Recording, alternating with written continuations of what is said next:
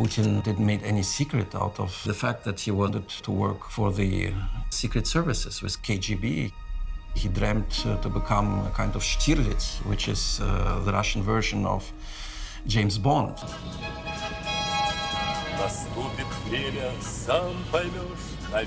Asking me, do you remember the character Stiglitz? It's like asking anybody in this country, do you remember the character Bond? Yes, you remember the character Bond. The theme of Stiglitz in 17 Moments of Spring, the idea of sort of a glorious Soviet spy, I think is very important. And this was an extremely important film to Putin.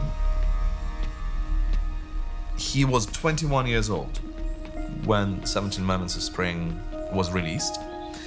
And 2 years later, he joined the service. He joined the KGB.